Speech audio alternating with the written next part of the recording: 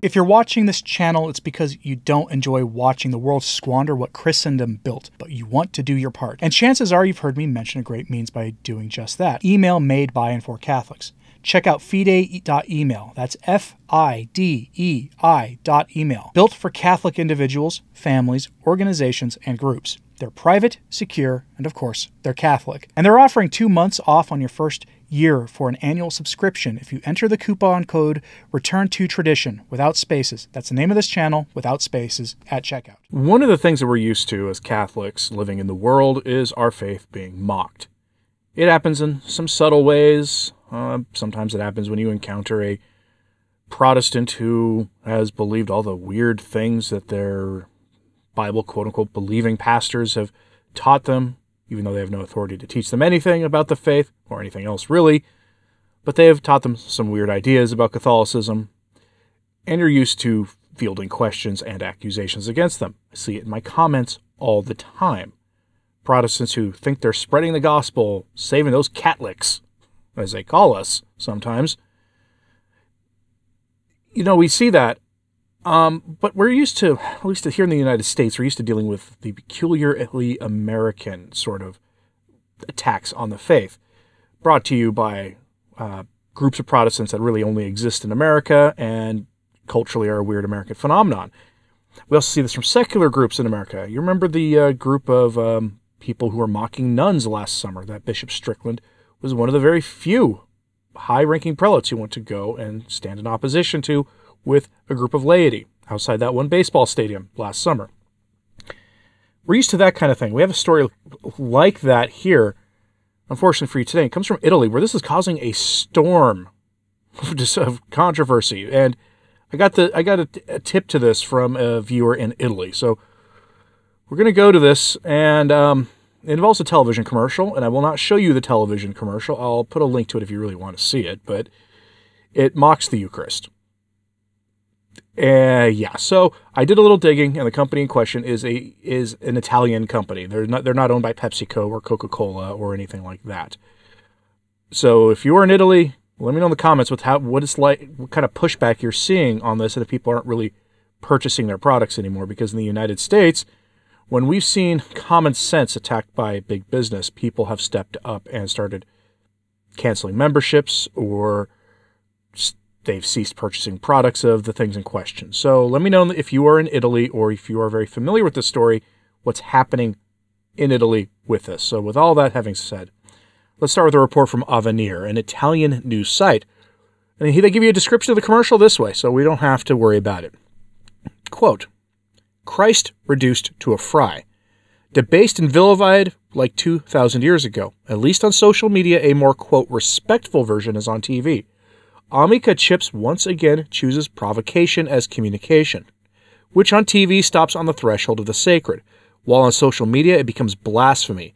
You can go around it all you want, with words like provocation, ironic, and transgressive language, but in fact this is the new commercial for Amica Chips created by the Lorenzo Marini Group agency. In short, the creative idea on social media is this. A group of novices are at Mass, and at the moment of communion, when the first in line closes her mouth after receiving the Eucharist, a cracking sound is heard. Looks of surprise from the nuns and priest. In the pics, in fact, instead of hosts, there are chips. The next shot reveals the mystery. It was the older nun who was munching on a bag of chips, who placed them having previously found the pics empty. The final slogan, while the notes of Schubert's Ave Maria sound in the background, is, Friend chips the divine every day. End quote.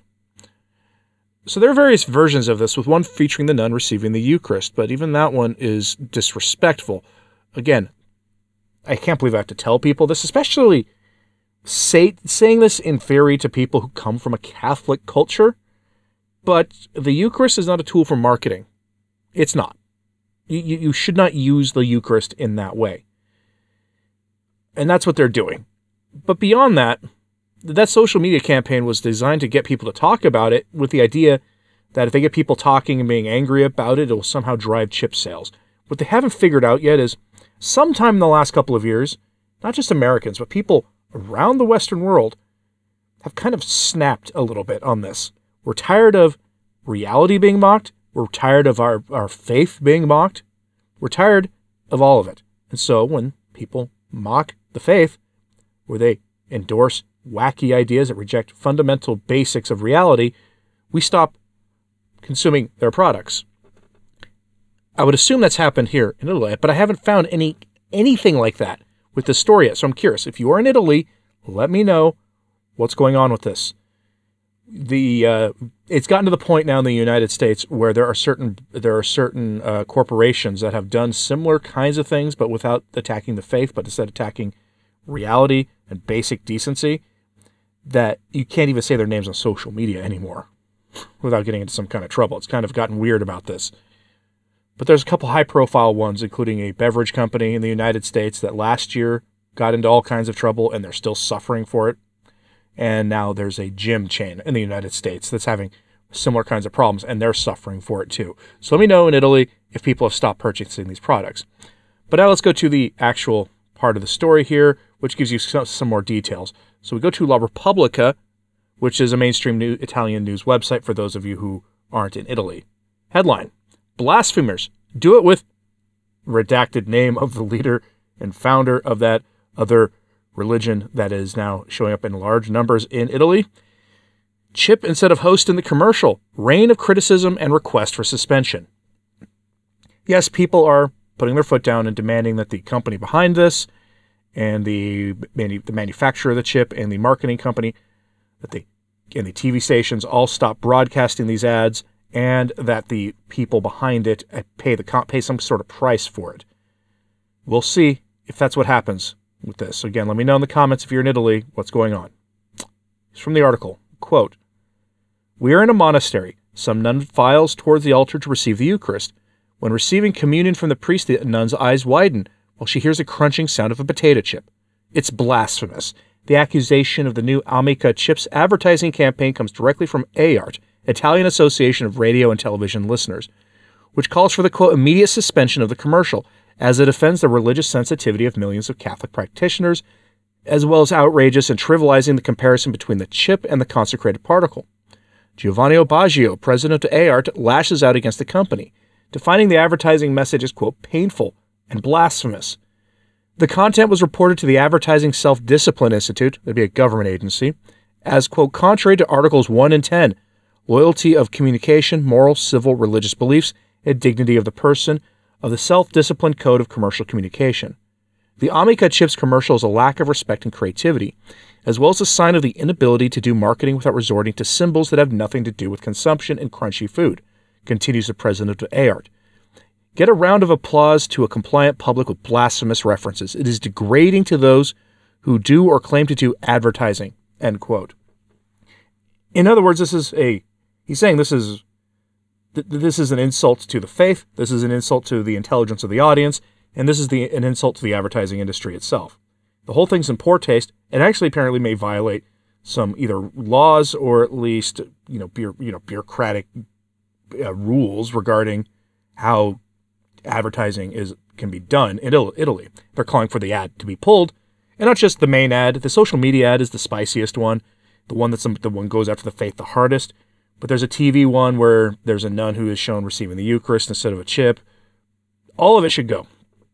All of it should go. And it's good that you're seeing even now related organizations coming out against this. But the social media response was what you might expect. We're going to be careful here, though. Back to the article. Quote, "Meanwhile, the public is divided on social media after the company published the video. Elegant and memorable," Alfredo's comment. But there are many negative messages, like Lily's. Quote, "There's no point in being so blasphemous, offensive, diabolical. Do you want to make a lot of money by comparing the wafer with a potato chip? So congratulations on your lack of sensitivity, intelligence, and common sense. So it's easy to advertise in a crude and blasphemous way." And Anna's comment is provocative. "Try it if you have the courage to make fun of the redacted name of the founder of that religion, followed by many people who are showing up in Italy in larger and larger numbers every day, and let's see what happens. The important thing is that we talk about it, right?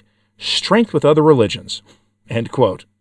In other words, why not make fun of that other religion and its founder, who has many strong-willed and easily provoked adherents living in Italy right now? Oh, wait, I just answered the question why you won't do that, because you know they won't put up with this the way that Catholics do. Catholics put up with this stuff, and we shouldn't put up with this stuff. But as Christians, we won't go running immediately to the response that those other folks would have if it was their beliefs that were being gone after. So instead, I would suggest, if you are living in Italy and people are still purchasing that product even though they're angry at the company for the advertising, maybe it's time to stop. I'm sure you can find other chips, other Italian brands out there that make chips. Not telling you to buy an American one, just telling you if you're going to eat that stuff anyway, and you are upset with what they're doing, maybe buy another chip. It's a simple solution. Takes no effort whatsoever on your part to send a message here. But I'm curious, what do you here in the United States or in Europe, Canada, outside of Italy, what do you think about this story?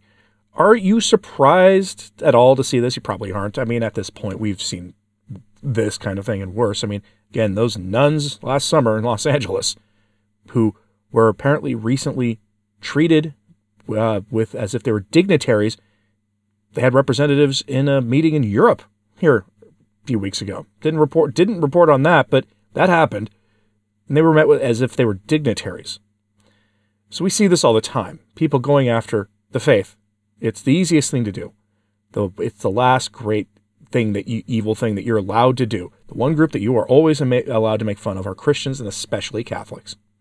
But I'm curious what you think about all this, so let me know in the comments, please. So like and subscribe if you haven't. It does help. So to sharing this on social media, it does help too. And for those who want to assist in that fundraiser that somebody started for me, actually, because of my big announcement on Easter, there's a link in the comments and probably in the description box below. Thanks for your support. It's great. It's greatly appreciated. And as always, pray for the church. I'm Anthony Stine. Ave Maria.